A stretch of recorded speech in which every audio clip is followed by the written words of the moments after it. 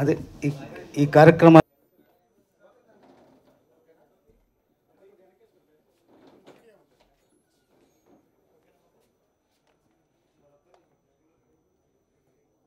Thank you Mohan Goud గారు. వేదికలు అలంకరించిన పెద్దలందరికీ నా నమస్కారాలు. ఇక్కడ విచ్చేసిన మీడియా మిత్రులకు మరియు ఫ్రెండ్స్ ఎవరైతే వచ్చారో, ఫ్యాన్స్, హీరో ఫ్రెండ్స్ చాలామంది వచ్చినట్లున్నారు, అందరికీ ధన్యవాదములు. లేకపోతే చాలా కష్టపడి నేను ఈ సినిమా మొత్తం చూశానండి ఆల్రెడీ ప్రసాద్ ల్యాబ్స్లో. చాలా కష్టపడి ఎంతో ప్రయత్నం చేసుకుంటూ వివిధ రోల్స్లో మన గోపాల్ గారు యాక్ట్ చేయడము, అది మోహన్ గౌడ్ గారు చెప్పినట్ల అదొక రికార్డు. 14 different roles.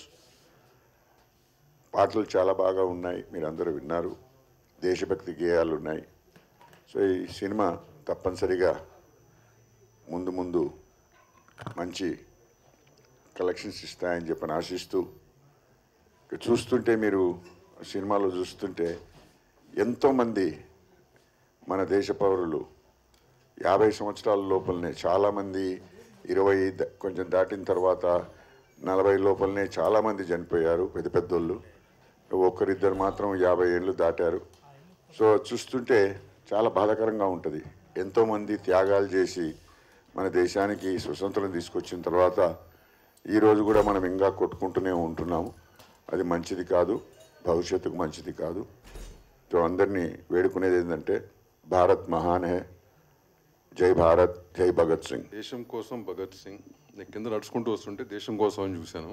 అంటే నేను ఆయన ఇన్వైట్ చేశారు, నన్ను సినిమా తీసాను సార్, ఆడియో ఫంక్షన్ ఉంది రావాలంటే. పేరు ఏంటని, అదే మీ పేరు కాదు, మీ పేరు నాకు తెలుసు అని చెప్పి, ఆయన పేరు టైటిల్ కూడా అడగలేదు. వస్తాను, నువ్వు మీ సినిమా కాబట్టి డెఫినెట్గా వస్తా అని చెప్పి కింద వస్తుంటే టైటిల్ చూశాను. టైటిల్ చూసి ఓకే, ఈ రోజుల్లో కూడా ఈ టైటిల్ పెట్టి సినిమాలు తీస్తున్నారు అనిపించింది పైకి వస్తూ. దెన్ సాంగ్స్ చూశాను, ఆయన ఇంటెన్షన్ ఏంటో అక్కడికి అనిపించింది సాంగ్స్లో. గత 10 ఏళ్ళుగా చాలామంది వస్తున్నారు. ఎందుకు వస్తున్నారు ఆ సినిమా తీస్తాకంటే మా ప్యాషన్ అంటున్నారు. ప్యాషన్ అనే మీనింగ్ అంతమంది తెలుసో లేదో నాకు తెలియదు, కానీ నాకు తెలిసి 90% ఆఫ్ దెమ్ ప్యాషన్ అంటే మీనింగ్ తెలియదు. ప్యాషన్ అనేది ఫ్యాషన్గా వాడతారు. సినిమాలు తీస్తాకి 10 ఏళ్ళ నుంచి వస్తున్న ప్రొడ్యూసర్లు కానీ ఎవరైనా కానీ. Most probably this is what passion is. 90% అంటే ఆయన ఎప్పటి నుంచో ఉన్నారు ఇండస్ట్రీలో. ఇండస్ట్రీ ఎప్పటి నుంచి ఉన్నారు, ప్రొఫెషనల్గా లాయర్ అయి ఉండి ఆయనకి ఎప్పటి నుంచో సినిమా మీద మమకారంతో అంతకుముందు చేసి, తర్వాత థియేటర్లు కొని థియేటర్లు అని చెప్పి రన్ చేసి ఇవన్నీ తెలుసు. ఈ సినిమా చూసినాక ఆయనకున్న ప్యాషన్ ఏంటో ఇక్కడ కనపడుతుంది. This is passion. Rest all is commercial and money. గత 10 ఏళ్ళుగా అదే నడుస్తుంది. సో దాంట్లో ప్యాషన్ అనే పదం వాడి చాలామంది పెద్దలని చిన్నలని ఎవడైనా కానీ ఒక ప్యాషన్గా అది వాడుతున్నారు. So they are not truthful to that. So I should first appreciate Ravindra Gopal గారు for making this film on that basis. ఆ బేసిస్లో మీరు చేసినందుకు సార్. డబ్బులు వస్తాయా రావా అనేది ఈ ఇండస్ట్రీ ఇవ్వటం ఎవడో చెప్పలేము, కానీ డెఫినెట్గా రావాలని కోరుకుంటాం అందరం మీలాంటి వాళ్ళకి. ఎందుకంటే ఇంకో 10 తీస్తారేమో ఇట్లాంటివి అని చెప్పి. ఓకే, కానీ so keeping all that aside, వాళ్ళ అబ్బాయి గారు కూడా యాక్ట్ చేశారు. గుడ్. ఎంగేజ్లో అతను వచ్చి అతను చేయటం అనేది, ఇట్లాంటి సినిమాల్లో చేయటం అనేది వాళ్ళ అదృష్టం. ఎందుకంటే ఫాదర్ ఉన్నారు కాబట్టి ఆయన చేయగలిగాడు. ఆయన నిజంగా అదృష్టం అది. పోతే ఇప్పుడున్న ఆయన 14 క్యారెక్టర్లు ఏవైతే ఉన్నాయో బ్రిటిష్ వాళ్ళని మనం ఎదుర్కొంటాక, లేకపోతే మన దేశాల నుంచి పంపించడానికి ఆ క్యారెక్టర్స్, ఆ మనుషులు పుట్టారు, ఆ క్యారెక్టర్స్ని డిపిక్ట్ చేశారు. మోస్ట్ వాళ్ళు బ్రిటిష్ వాళ్ళు వెళ్ళిపోయి ఎన్ని సంవత్సరాలు అయింది సార్? ఇది ప్రొడ్యూసర్ గారు మనకి 76 సంవత్సరాలు అయిపోయింది. 76 సంవత్సరాలు కూడా మన దేశం అట్లాగే ఉంది. ఇంకా వాళ్ళు పోయారు తప్పక ఇప్పుడున్న రాజ్యాంగాన్ని అట్టగా ఉన్నాయి. సో మోస్ట్ ప్రాబబ్లీ ఇట్లాంటి క్యారెక్టర్లు మళ్ళీ పుట్టాలేమో ఇప్పుడున్న సంస్థని క్లియర్ చేయడానికి, ఇప్పుడు జనరేషన్స్కి. అట్లీస్ట్ ఇప్పుడు జనరేషన్ చాలామందికి గాంధీ గారు అంటే ఎవడో తెలియదు. అట్లాంటి జనరేషన్ ఇవాళ రోజున ఎంత రుద్దినా కానీ నిజంగా చాలామందికి అప్పుడప్పుడు యూట్యూబ్ ఛానల్లో వస్తుంటాయి, మీకు గాంధీ గారు ఉన్నారు తెలుసా, నెహ్రూ గారు తెలుసా అని కొన్ని వస్తుంటాయి, షోలు చేస్తుంటారు. 90% తెలియదు అంటారు వాళ్ళు. అది ఇప్పుడు జనరేషన్. సో ఇట్లాంటి జనరేషన్కి ఇట్లాంటి సినిమా తీసి మన స్వాతంత్రం హీరో మూలంగా వచ్చింది, ఇప్పుడున్న సిచ్యువేషన్ కరెక్ట్ చేసుకోవాలంటే మీరు కూడా అటు తయారవ్వాలని చెప్తే బాగుంటుందని నా ఉద్దేశం. థ్యాంక్స్ అండి. మోస్ట్ ప్రాబ్లీ అట్లాంటిది ఏమైనా వస్తుందేమో అని చెప్పి thank you very much. Wish you all the best అండి. మీకు మీ టీం మెంబర్స్ అందరికీ ఆల్ ద వెరీ బెస్ట్. ఆర్పి రోడ్లో ఒక డిస్ట్రిబ్యూటర్గా నాకు 35 సంవత్సరాల క్రితం నుంచి పరిచయం ఆయన ఆ డిస్ట్రిబ్యూటర్ నుంచి ఆ ప్రస్థానం నుంచి రియల్ ఎస్టేట్ అని, తర్వాత ప్రొడ్యూసర్ అని, తర్వాత ఇవాళ ఎగ్జిబిటర్ అని, సో అన్ని విభాగాల్లోకి వచ్చి 35 సంవత్సరాలుగా ఆ సినిమా మీద ప్యాషన్ అలాగే కంటిన్యూ చేస్తూ ఇవాళ సినిమా డబ్బుల కోసం సినిమా తీయాలి అంటే ఒక 6 ఫైట్లు 6 సాంగులు, భూమి బద్దలిపోతుంది, ఆకాశం ఎరిగిపోతుంది, అది ఇదని ఒక బీభత్స కాండలు చేస్తే చాలా డబ్బులు వస్తాయి. కానీ అలా కాకుండా ఇవాళ ఒక దేశం కోసం త్యాగం చేసిన మహోన్నతుల క్యారెక్టర్లు చేస్తూ వాళ్ళందరినీ మళ్ళా భావి తరాలకి గుర్తు చేసేటట్టుగా ఇవాళ ఒక అద్భుతమైన సినిమా దేశం కోసం చేశారు. డెఫినెట్గా రవీంద్ర గోపాల్ గారికి అభినందనలు. సో రవీంద్ర గోపాల్ గారు ఈ చేసిన ప్రస్థానంలో చాలా కన్నిగంటి హనుమంత్ గారు చూసినా, లేకపోతే అల్లూరి సీతారామరాజు గారు చూసినా, వీరపాండ్య కట్టబ్రహ్మను చూసినా, వీళ్ళందరినీ చూసుకుంటే మనకు దేశంలో నేతాజీ సుభాష్ చంద్రబోస్కి ఒక్కరికే డెత్ డే లేదండి. ప్రతి ఒక్కళ్ళకి చనిపోయిన రోజు ఉంది. చనిపోయిన రోజు లేని ఏకైక లీడర్ ఎవరంటే సుభాష్ చంద్రబోస్. సో వాళ్ళందరినీ స్మరిస్తూ ఇప్పుడు మొన్న 75 సంవత్సరాలు జరిగిన తర్వాత లాస్ట్ ఆగస్టు 15 నుంచి డెఫినెట్గా భారతదేశంలో ఉన్న అందరి పౌరులకి కొంత దేశభక్తి పెరిగింది.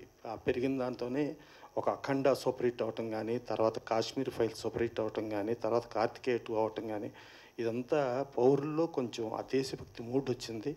ఆ దేశభక్తి మూడ్ని ఇచ్చేస్తూ ఇలాంటి ఒక సినిమా తీసి ఈ సినిమాని మళ్ళీ భావితరాలకి వీళ్ళందరూ ఉండాలని చెప్తూ ఆయన కొడుకు ఒక రకంగా ఫ్యామిలీ మొత్తం ఈ సినిమా ఇండస్ట్రీ కోసం వాళ్ళు చేసిన దీనికి డెఫినెట్గా ఈ సినిమా ఒక మంచి సినిమాగా, ఒక అద్భుతమైన సినిమాగా ఈవెన్ ఓటీటీ ప్లాట్ఫామ్స్ కానీ థియేటర్స్లో కానీ అన్ని బ్రహ్మాండంగా ఆడాలని మనస్ఫూర్తిగా కోరుకుంటూ సెలవు. చాలా చెప్పాలి గోపాల్ గారి గురించి. ఎస్పెషల్లీ ఫస్ట్ ఏంటంటే నాకు పాస్ట్ సెవరల్ ఇయర్స్ నుంచి తెలుసు.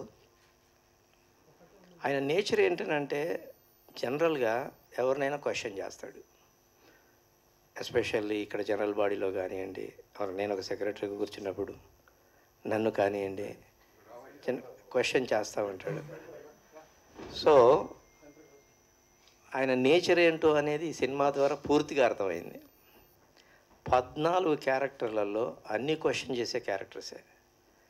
ఇటు ఊరి తీసుకుంటానికి రెడీ అయ్యాడు, కంఠం తెంపుకుంటానికి రెడీ అయ్యాడు. అంటే దాన్ని బట్టి అర్థమైంది ఏంటి అంటే ఇతను బ్లడే ఆ నేచర్లో ఉంది. అంటే ఏంటి?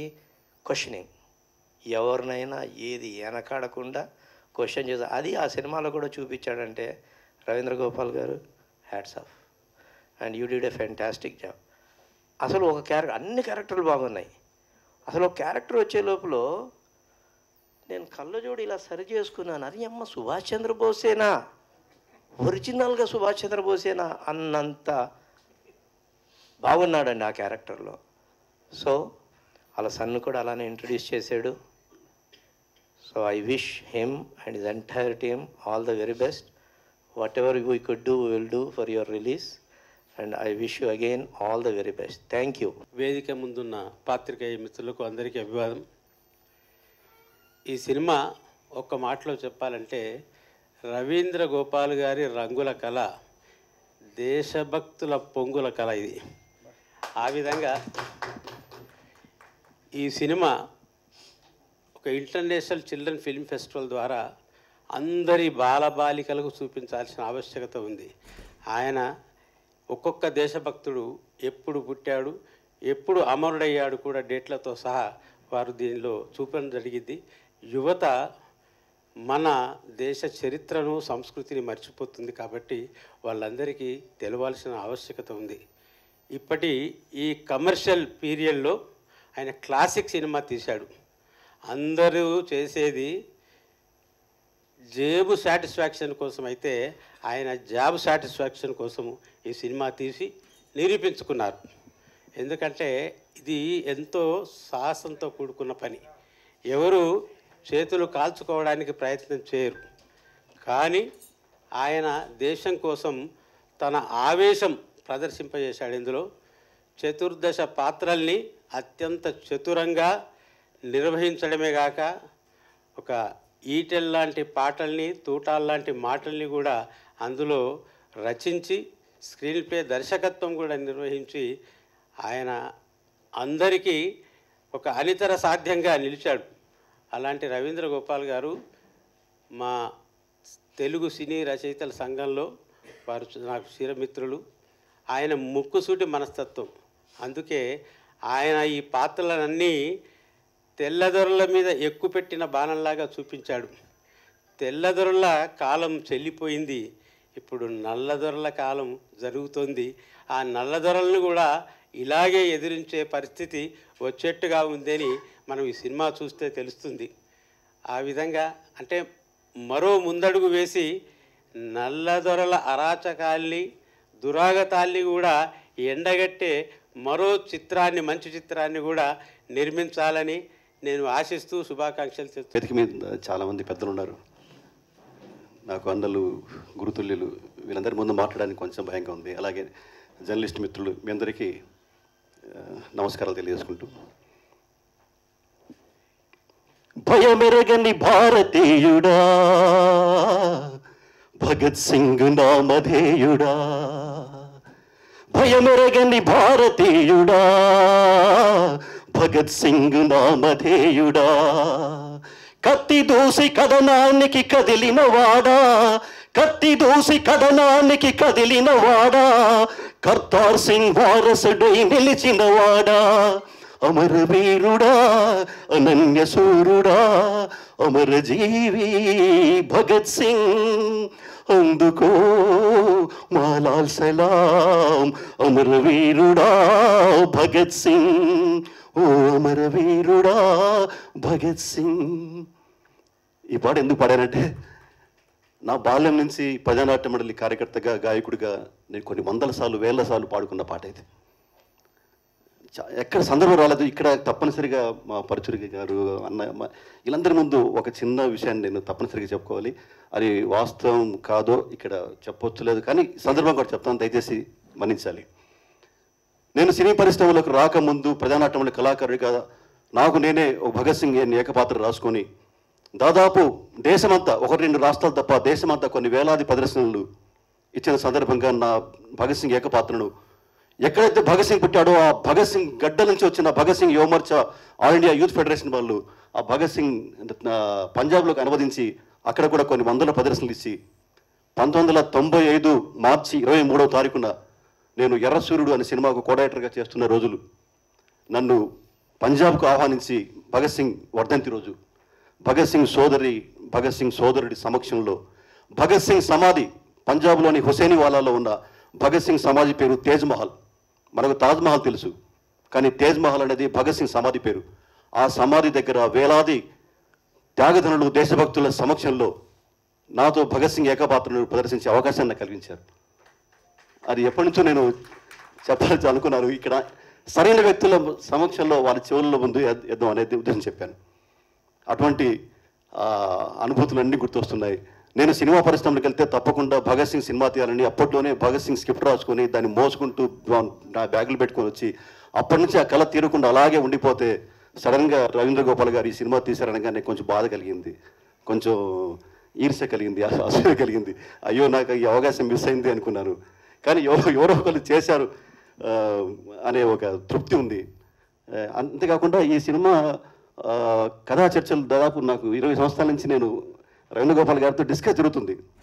ఈ సినిమా తీద్దాం అంటున్నారు. అప్పట్లోనే ప్రమోద్ గారితో పాటలు తీస్తున్నప్పుడు మనసులో కోరిక, నేనే డైరెక్ట్ చేస్తానేమో అడుగుదాం, రవీంద్ర గోపాల్ గారు మీరు యాక్ట్ చేయండి, నేను డైరెక్ట్ చేస్తానని అడుగుదాం అనుకున్నాను. కానీ సడన్గా సినిమా తీసి పారేస్తాయండి. ఆయన ఎప్పుడు సడన్గా తీసేసాడు. కాబట్టి సరే, మా సోదరుడు ఇంకో రహస్యం చెప్పాలి. ఇందాక ఎవరు మాట్లాడుతూ రవీంద్ర గోపాల్ గారి ఒంట్లో దేశభక్తి ఉంది అందుకే ఈ సినిమా తీశారన్నారు.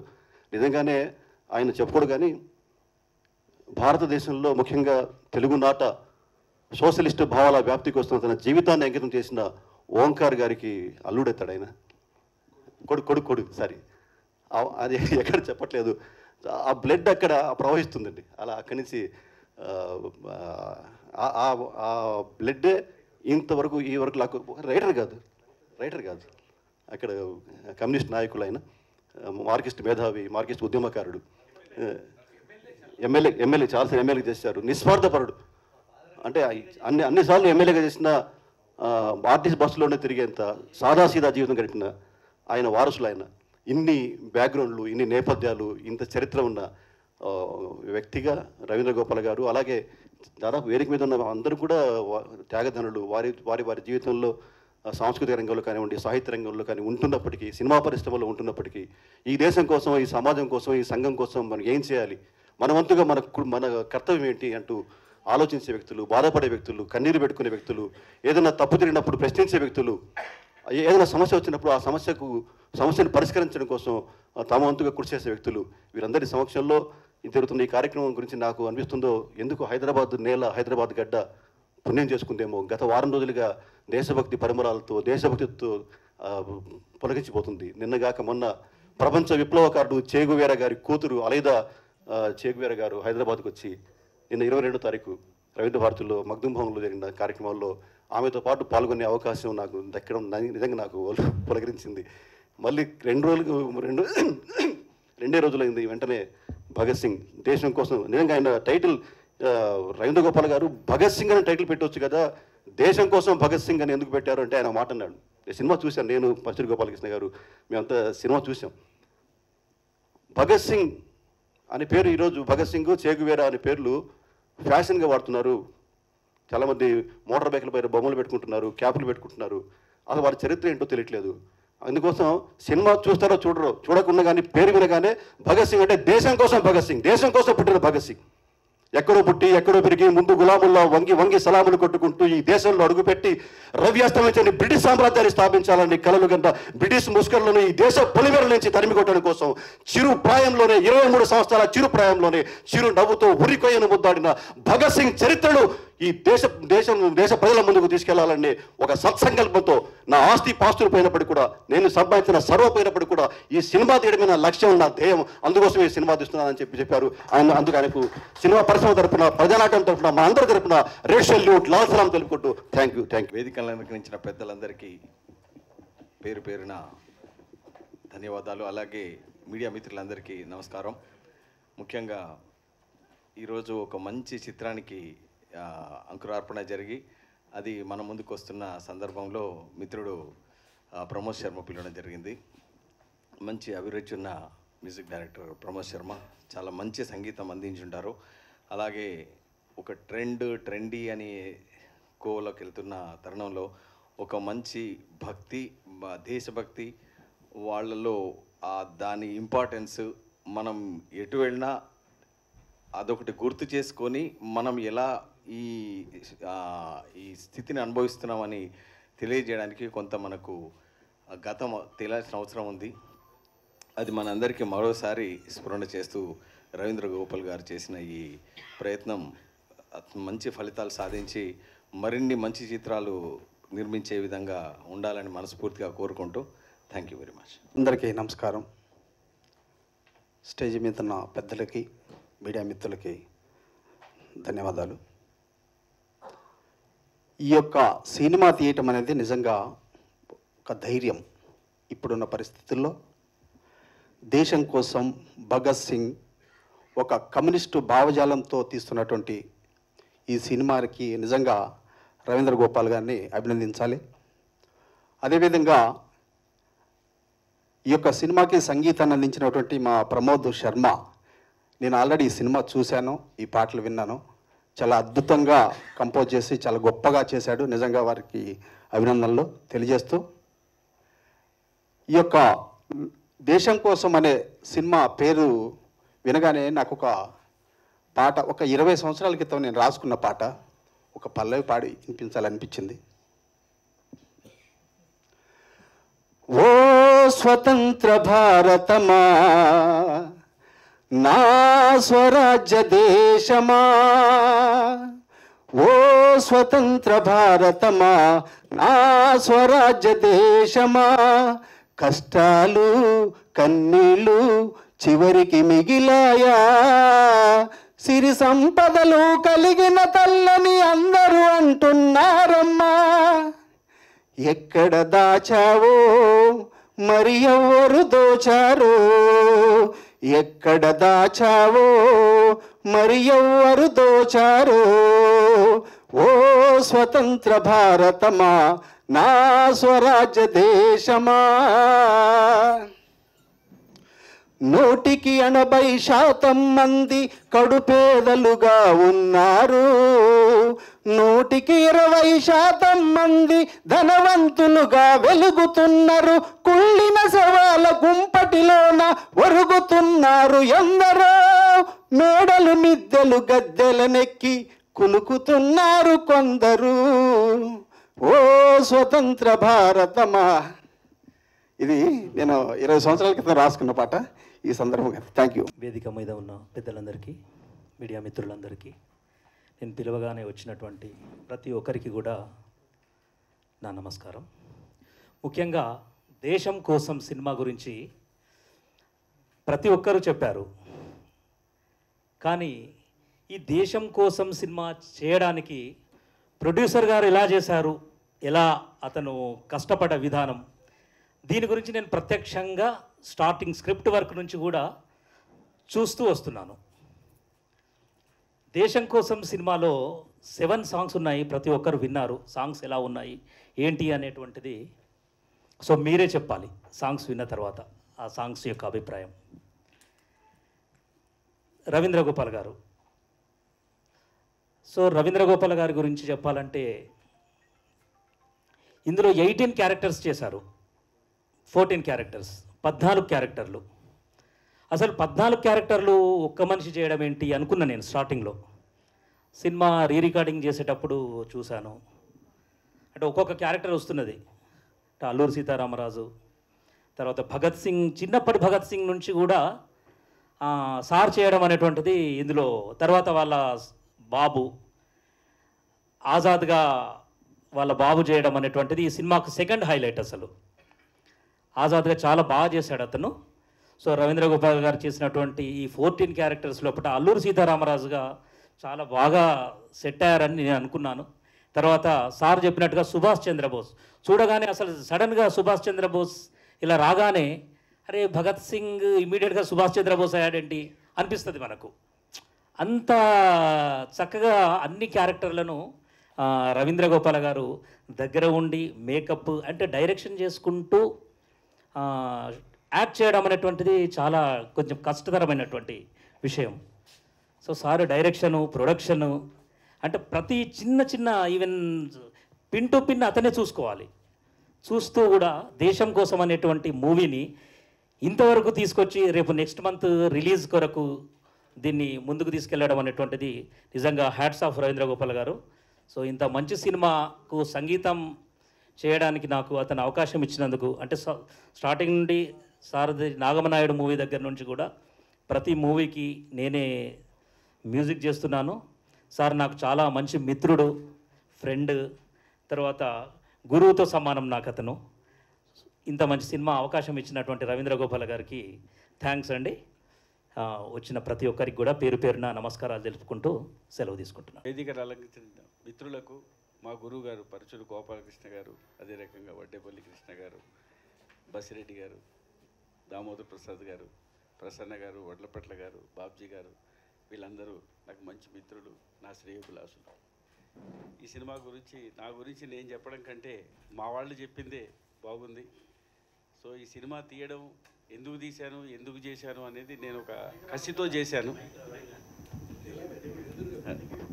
ఇది ఒక కసితో చేశాను. సో ఒక మంచి సినిమాని చేయాలనుకున్నాను, చేశాను. నా గురించి నేను చెప్పడం కంటే మా వాళ్ళు చెప్పడమే మంచిది. మీడియా మిత్రులకు, నేను పిలవగానే వచ్చినటువంటి పెద్దలకు, మీ అందరికీ నా నమస్సుమాంజలు, నమస్తే. వేదిక మీద ఉన్న పెద్దలకు వందనం, వేదిక ముందున్న ఆహూతులకు అభివందనం, పాత్రికేయ మిత్రులందరికీ హృదయపూర్వక నమస్కారం. ఈరోజు మా సోదరుడు రవీంద్ర గోపాల్ ఒక సాహసం చేసి, అంటే భగత్ సింగ్ అంటేనే సాహసం అండి, సాహసం చేసి ఒక అద్భుతమైన చిత్రాన్ని నిర్మించి మేము అందరం చూసామండి. ఆ చిత్రాన్ని దాన్ని ఇవాళ ఆడియో రిలీజ్ పెట్టుకుని మీ అందరి ముఖత ప్రజలకు అందించాలన్న కోరికతో ఈ సభని ఏర్పాటు చేసుకున్నాడు. నాకు ఆ గెటప్లన్నీ చూడగానే నాకు ముందు మా ఎన్టీ రామారావు గారు గుర్తొస్తారండి. ఎందుకంటే అన్ని వేషాల్లో ఆయన్ని ఊహించుకుంటూ ఉంటాం మేము ఎప్పుడు కూడా. మేజర్ చంద్రకాంత్ అని అన్నగారి ఆఖరి సినిమా, అన్నగారితో మా ఆఖరి సినిమా కూడా అదే. అందులో ఇప్పుడు వీరు వేసిన వేషాలు ఛత్రపతి శివాజీ గారండి, ఇవన్నీ కూడా అన్నగారు అల్లూరి సీతారామరాజు, వీరపాండ్య కట్టబొమ్మన, ఇవన్నీ ఉన్నాయండి. నా దైవం ఎన్టీఆర్ అని మొన్నే ఒక చిన్న పుస్తకం, అంటే ఆయన చరిత్ర కాకుండా ఆయనకి నాకు మధ్య ఉన్న అనుబంధాలు మాత్రమే. నేను సినిమా రైటర్ని అవ్వాలని 80లో ఆయన్ని కలిసిన దగ్గర నుంచి 96లో ఆయన నిష్క్రమించడానికి ముందు ఆఖరిసారి నాతో ఫోన్లో మాట్లాడిన అంతవరకు ఉన్న జ్ఞాపకాలని నా దైవం ఎన్టీఆర్ అని మొన్నే పంపించానండి. నవచేతన వారికి వీళ్ళందరూ పుస్తకాలు పంపించాను. అందులో ఈ అల్లూరి సీతారామరాజు గెటప్పు ఇవన్నీ ఉన్నాయండి, దాంట్లో వేసాను. దాంట్లో కొన్ని అన్నగారి ఇది చూస్తాంటే నాకేమనిపిస్తుంది అంటే, నా జీవితంలో నేను 5 అడుగులు 4 అంగుళాల హైట్ అండి. ఫస్ట్ టైం బీఎస్సీ చదువుతున్నప్పుడు city science college, government city science college అంటారండి, మూసీ నది పక్కన ఉంటుంది. అందులో నేను వేసిన మొట్టమొదటి వేషం వీరపాండ్య కట్టబొమ్మనండి. అసలు నేను అలా పొట్టిగా కనపడగానే ముందు ఆడియన్స్ నవ్వారు. ఈడేంటి వీరపాండ్య కట్టబొమ్మన అన్నట్టు అనుకున్నారేమో, కానీ వీరపాండ్య కట్టబొమ్మన పూర్తి కాగానే మా లెక్చరర్స్ ముందు వేదిక మీదకి వచ్చి నన్ను కౌగిలించుకున్నారండి. అది నేను నా జీవితంలో మర్చిపోలేదు. నాకు ఎప్పుడు వెళ్ళి రవీంద్ర భారతిలో వేషం వేయాలి, రవీంద్ర భారతిలో వేషం వేయాలని కోరిక ఉండేదండి. ఎవరు అలవ్ చేస్తారు, మన ఎవరో చేయకపోతే మా అన్నయ్య వాళ్ళు ఏదో నాటకం వేస్తా అంటే అందులో ఈ వీరపాండ్య కట్టబొమ్మన ఒక నాకు చిన్న అవకాశం ఇవ్వండి, 10 నిమిషాలు లేకపోతారా అంటే మా అన్నయ్య వాళ్ళందరినీ ఒప్పించి ఇచ్చేయండి. నాగేశ్వరరావు గారు కింద కూర్చుని ఉన్నారు, చూస్తున్నారు. ఆయన పైన చేస్తా అలా ఏదో డైలాగ్ ఇలా అనేసరికి గొలుసు తెగిపోయిందండి. చూడండి, ఇక్కడ తెగలేదు, రవీంద్ర భారతిలోనే తెగింది. ఎక్కడ తెగాలో అక్కడ తెగింది. ఇప్పుడు వీడి పరిస్థితి ఏంటి, ఎదురుగా ప్రేక్షకులు గొల్లు నవ్వుతున్నారు. ఆ డైలాగ్ చెప్తానే అలా అలా అలా అలా తిప్పి దాన్ని అలా క్యాచ్ చేశారండి. వాళ్ళే స్టాండింగ్ ఓవేషన్ ఇచ్చారండి. ఇదే ప్రేక్షకులకి మనకి ఉన్నటువంటి అనుబంధం, అదే బ్రదర్. మనం భయపడకూడదు, మనం ధైర్యంగా ఉండాలి. మనని వాళ్ళు ఆశీర్వదిస్తారు అన్న నమ్మకంతో ఉండాలి. ఆ నమ్మకంతోనే మనం ఎప్పుడైనా ముందుకి రావాలండి. అలా ఇవాళ మా వాడు సాహసం చేశాడండి. రామారావు గారు 3 దాని వీర సూరకర్ణ అంతే. మేము కొంచెం అతిథి గెటప్పులతో 5 వేయించాం. ఈయన ఆయన దశావతారాలను ఆయన 10 వేస్తే ఈయన 14 వేషాలు వేసాడండి. ఏమన్నారు మా వాడిని అసలు అంటే, తన మీద ఉన్న తన విశ్వాసం అండి. మనిషి ముందండి, మీ అందరికీ ఒకటే చెప్తానండి, నేను ఇంత అనుభవంతో 50 సంవత్సరాల అనుభవంతో చెప్తున్నానండి. ముందు మిమ్మల్ని మీరు నమ్ముకోండి. ఎవడో ఏదో మాట్లాడుతూ ఉంటాడండి, ఆ మాటలు చెవికెక్కితే మనం కుంగిపోతూ ఉంటామండి. ఎవడి మాట పట్టుకోకుండా ఐ కెన్ రీచ్ దేర్, నేను అక్కడికి వెళ్ళగలను అని విశ్వాసంతో మీరు మనసులో అనుకోండి. ప్రతి మనిషి వెళ్ళి తీరతాడు. ఇది వాస్తవం వాస్తవం వాస్తవం. కష్టే ఫలి అన్నారండి మన పెద్దలు. ఇవాళ చెప్పలేదు కదా ఆ మాట, ఈనాడు రాసిన మాట అది, కష్టే ఫలి అని. కష్టపడిన వాడు ఫలితాన్ని అనుభవిస్తాడు, చూస్తాడు, అందుకుంటాడు అని. అయితే ముందు నాకేమనిపిస్తుందంటే, మొన్న అక్కడ సినిమా చూసినప్పుడు, అబ్బా మా రవీంద్ర గోపాల ఈ 14 వేషాలు వాళ్ళ అబ్బాయితో వేయించి వాళ్ళ అబ్బాయి వేసిన 2 ఈయన వేస్తే బాగుండేదే అనిపించిందండి నాకు. కానీ ఆయన చేస్తే బాగుంది అని మీరు గమనించి ఉంటారండి. 7 పాటలు చూసాం మనం. పాటలు నటించేప్పుడు లిప్పు మీద కాన్సన్ట్రేషన్ పడిపోయి ఎక్స్ప్రెషన్స్ మిస్ అయిపోతూ ఉంటాయండి చాలామంది ఆర్టిస్టులకి. ఎక్కడ మిస్ అవ్వకుండా నటించాడండి ఆయన. అంటే మామూలు భాష కాదు కదండి, అది స్వతంత్ర పోరాటానికి సంబంధించిన భాష. మామూలు మన మాట్లాడుకుంటే మనసుగా తెయ్యింతే అంటే మన మాటే, మన అందరం పలికేయగలం, ఈజీగా లిప్పేయగలం. కానీ అలాంటి పదజాలం వచ్చినప్పుడు, ఒక స్వరాజ్య పోరాటానికి సంబంధించిన పదజాలం వచ్చినప్పుడు దానికి లిప్పిస్తూ తదనుగుణంగా అభినయాన్ని మిస్ అవ్వకుండా ఉండటం అనేది అతి అద్భుతమైనటువంటి ప్రక్రియ. అది మావాడు సాధించుకున్నాడు చక్కగా ఈ సినిమాలో. మీరందరూ కూడా ఈ సినిమాని దేనికోసం చూడాలంటే రవీంద్ర గోపాల్ కోసం కాదండి. నాకు మన వాళ్ళు చెప్పారు, ఒకప్పుడు మనం బానిసలం అనే సంగతి ఆ ముందు కూర్చొని చిన్నపిల్లలు చాలామంది కనపడుతున్నారు నాకు, వాళ్ళందరికీ తెలియదు. బానిసల వాట్ ఈజ్ మెంట్ బై బానిస అని అడుగుతారు ఇప్పుడు వాళ్ళని అడిగితే మనల్ని. అంటే బానిస అంటే ఏంటో తెలియదు వాళ్ళకి. మనం ఎందుకంటే నేను కూడా మా అమ్మ కడుపులో బానిసలండి. నేను బయటకు వచ్చేసరికి తెల్లాళ్ళు వెళ్ళిపోయారండి. నేను నవ్వుతూ ఉండేవాడిని మా అమ్మతో, నాకు భయపడి వెళ్ళిపోయారు అమ్మ అంటూ ఉండేవాడిని. ఓరి ఎంత అడిగిరా నువ్వు అంటూ ఉండేది మా అమ్మ.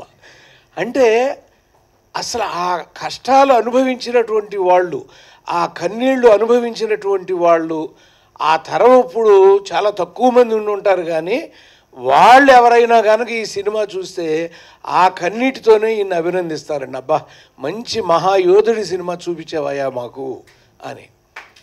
ఎందుకంటే చాలామంది చరిత్రలు అల్లూరి సీతారామరాజు తీసి చూపించాడు మహానుభావుడు కృష్ణ గారు, అలా వీరపాండ్య కట్టబొమ్మను తీసి చూపించాడు శివాజీ గణేషన్ గారు.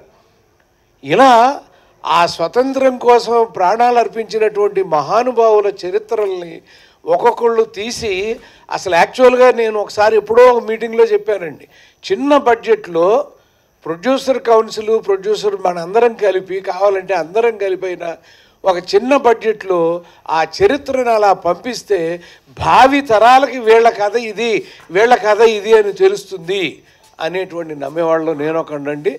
అందులో ఆయన సాహసం చేసి ప్రతి రూపాయి తనే పెట్టుకుని, ప్రతి రూపాయి తను ఎన్ని కోట్లు అయి ఉంటుందో వీళ్ళందరికీ తెలిసి ఉంటుంది. మాకు ఆ లెక్క మన సినిమా చూడగానే తెలిసి ఉంటుందండి ఎంత ఖర్చు పెట్టాడో. అది ఎందుకు ఖర్చు పెట్టావు, నువ్వు నటుడు అని ప్రపంచానికి తెలియజేయాలనా? కాదు, భగత్ సింగ్ గొప్పదనం ప్రపంచానికి తెలియజేయాలని ఆయన అంత డబ్బు ఖర్చు పెట్టాడు. ఆయనకి చప్పట్లు కొట్టండి ఒకసారి. ఎందుకంటే చాలామంది దేశం కోసం ప్రాణాలు అర్పించినటువంటి మహానుభావులు. ఇప్పటికీ సుభాష్ చంద్రబోస్ గారు ఇందాక ఆ వెళ్ళిన దాంట్లో లాస్ట్ డేట్ ఒకటి వేశాడు ఆయన తర్వాత అడుగుదాం అనుకున్నాను నేను.